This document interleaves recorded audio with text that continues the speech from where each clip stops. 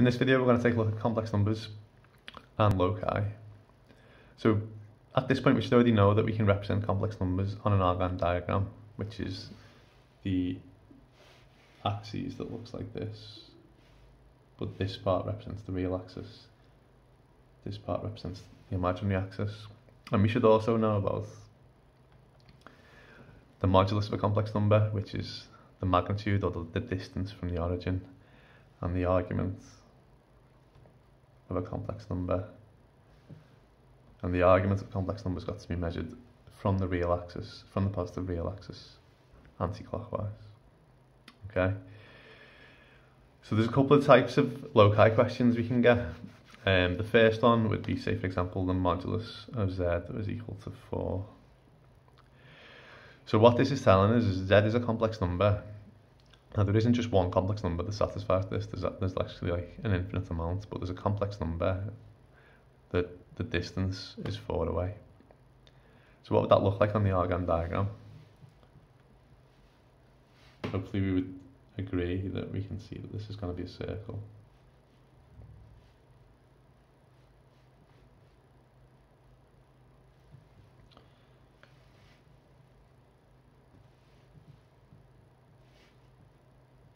If you think about it, if I take the modulus of 4, clearly that's 4. If I take the modulus of minus 4, that's also 4. And remember, we're just thinking about modulus in this instance as representing a distance. So if it's the modulus of z equal to a number, we just get a circle with radius 4. So even that point there, or this point here, would all have a distance of 4 away. Okay? If we've got the argument of z equal to something, say for example if I said the argument of z was equal to pi over 4, maybe pause and think about what this is going to look like.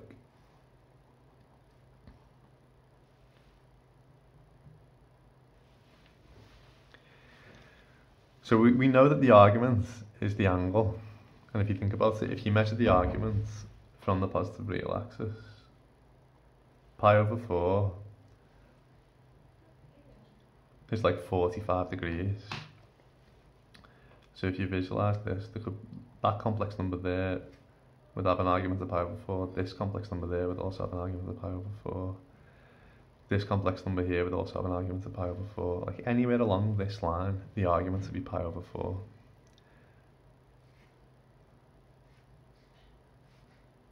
And we actually end up with something which is called a half line.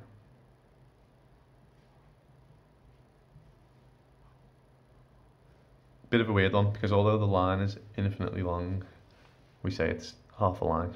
And the reason why we say it's half a line is because a common mistake that people might make is you might think that you could have a complex number down here as well, but the argument for a point down there would not be pi over 4, so we cannot include these points. The argument for that would be, if we measure it this way, it'd be minus 3 pi over 4, wouldn't it? But you could also measure it that way, and it'd be pi over 4 plus pi. If we go this way, which is anti-clockwise, the argument would be 5 pi over 4. So there's two ways of representing arguments. If you go this way, it's positive. If you go this way, it's negative. So basically, we should realise that theta is 5 pi over 4, which is also the same as minus 3 pi over 4. Within this context, obviously, clearly those two things are not equal. Maybe I shouldn't write that, but the argument of 5 pi over 4 is the same as the argument of minus 3 pi over 4. Basically, we don't want to be using points on that path, so we just get this half line. Okay, so first example says sketch the locus of points that satisfy the modulus of z minus 2 plus 3i is equal to 2. Now clearly when we get a modulus equal to 2, it's telling me that the distance is 2. So we're going to be drawing a circle with a radius of 2. But we have to think about very carefully when it's being subtracted, and it has to be written in this form. This is going to be the centre.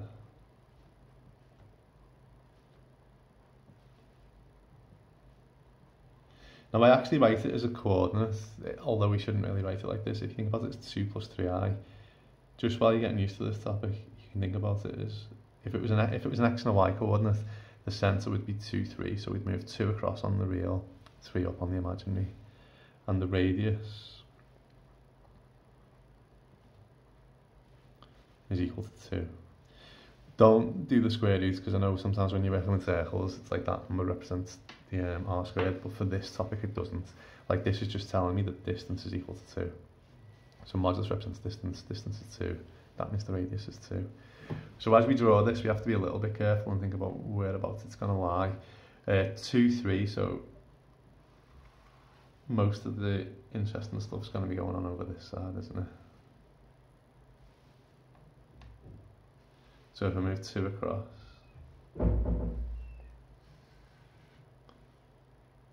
and 3 up, that's going to be the centre of my circle.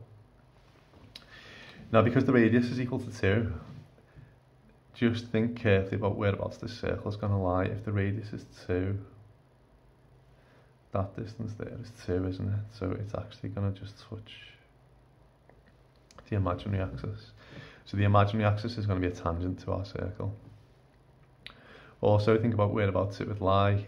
That distance there, we know is the same as this distance. So if that distance is 3, that distance is 3, which means the circle clearly won't touch the real axis. I'm not drawing that very well, but that distance there should be 1, shouldn't it? Okay, so obviously you guys should use a compass and a protractor. I'm just attempting to draw it on this whiteboard, which is not easy, but you end up with a potato or a circle. It's not too bad, I've drawn worse. So that's what that one would look like. If you want to label the centre, you could clearly say that it was 2 across and 3 up, or you could label that point centre 2 plus 3i. Okay.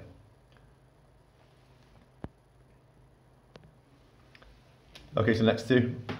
Modulus of z plus 3 is equal to 2, and modulus of z minus 2 plus 2i is equal to 2 root 2. Pause just for a minute and see if you can figure these out.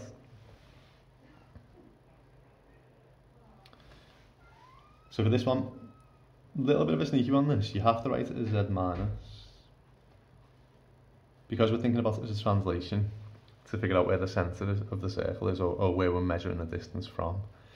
So like when it's written in this form, this means that the distance from this point is equal to 2. So if it was plus 3, it would be z minus 3 plus 0i. I think it's useful to write it, even though it's clearly a real number, if you write it as a complex number, it helps you think about whereabouts we go.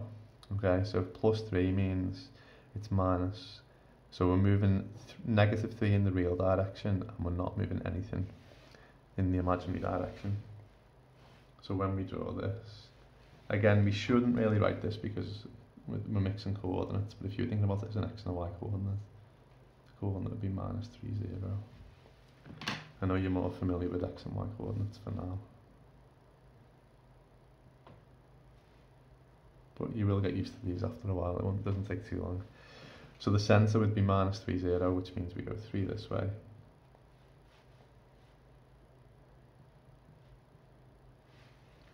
The radius is 2, so again, if that distance is 3, it's going to look something like this, isn't it? For the radius is 2. Oops.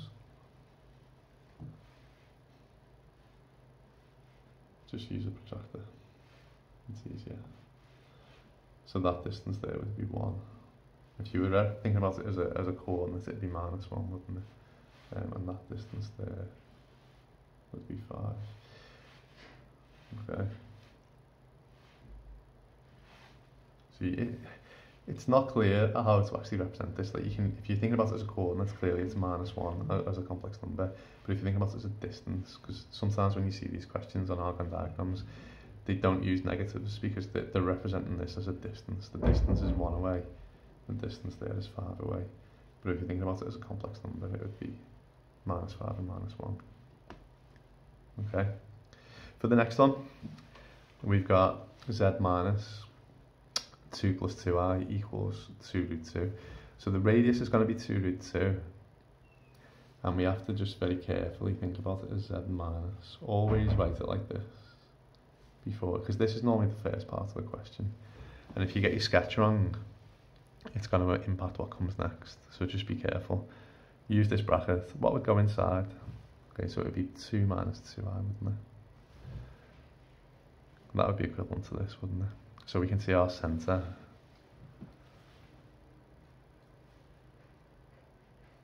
would be 2 minus 2, if we were thinking about it as a coordinate. So 2 across and 2 down. Think about how you draw your axis if it's not given to you.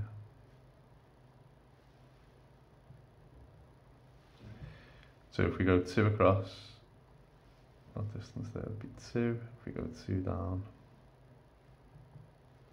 our distance there would be 2. Now we get a bit of symmetry again for where the circle is. What would the radius equal? So 2 root 2. Now you have to be a little bit careful, because when I'm drawing this circle, like if the radius was small, obviously the circle would be there. If the radius was large, the circle would be up there. But what might be worth working on quickly is, what's this distance here? Because if I could work out that distance from the origin, I could figure out whereabouts my circle is. Like, does it go through the origin? Is it further? So if you just look at this triangle, if that's 2 and that's 2, we could just think about that as a little right angle triangle, couldn't we? 2, 2, right angle. That distance there would be, if we use Pythagoras, would be 2 root 2. So this number it's not like randomly chosen, it's actually quite significant. If that distance there is 2 root 2, what that's telling us is when we draw this circle, if we were going to get full marks for this question, it would actually have to pass through the origin.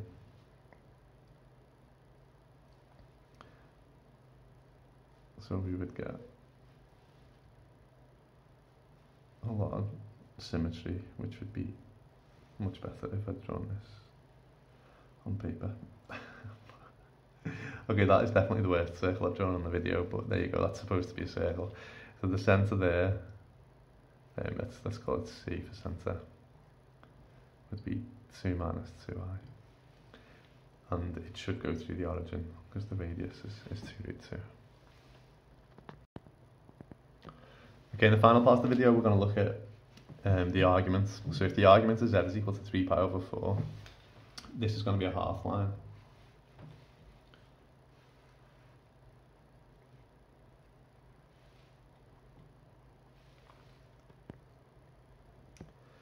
And because it's just the argument of z, we actually measure it from the origin. You can think about it as the argument of z minus 0 plus 0i. For now, it's not that important, but it will be useful when we see the next one. Because just like with the circles, we should think about it as a translation. So if it's just the argument of z, or the modulus of z, we start at the origin, or the centre at the origin. But when other stuff's going on, it's useful to think about it like this. Now, an argument of 3 pi over 4 has got to be measured from the real axis. It's a positive argument, so we'll measure it this way. And 3 pi over 4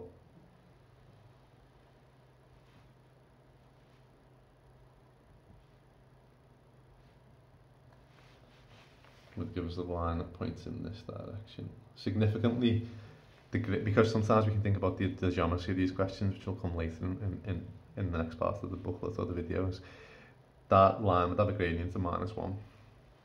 Because if you think about it, 3 pi over 4, that's like pi over 4 there, so that's like 45 degrees, that's 135 degrees, so this half line would have a gradient of -1. Could be important for something that comes next in the question. Okay. Okay, so 2 more. The argument of z minus 1 is equal to pi over 2. So think about it as z minus. Now if it's -1, it's going to be 1 plus 0i. So this means that we're measuring the argument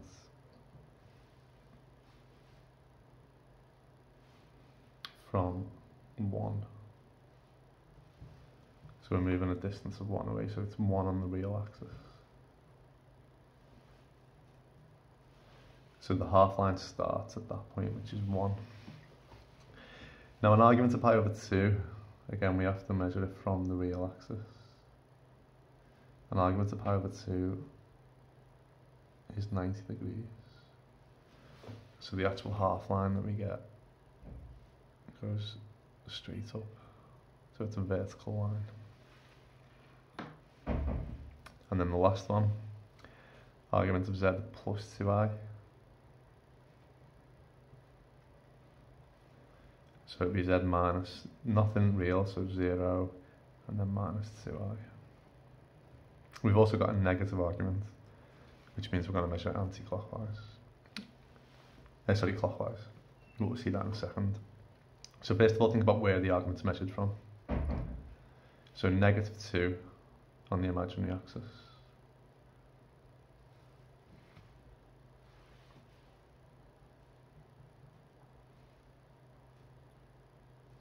So if we go down 2,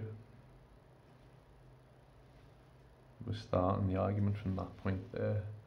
Now this is the first time we've seen this, so just be careful. When you're measuring an argument and it's not from the origin or the real axis already, what you've got to do is you've got to visualise, or you could even draw it on like a dotted line. Just make sure if you do a dotted line on, that it's clearly not the half line. You don't want that to be marked, like that's not the half line. But if we measure it from there, okay, so minus 2i, so with 2 down, the arguments have to be measured from this like positive real axis if it was there. So an argument of minus pi over 3 means we're going this way. Now minus pi over 3 is the same as pi over 3 is the same as 60 degrees. So if we're thinking about what this would look like, use your compass and your protractor. Pi over 3, well, pi is 180, so we're splitting this up into thirds. So it should roughly be, well if you use a protractor, it should exactly be 60 degrees. So we're going 60 degrees this way.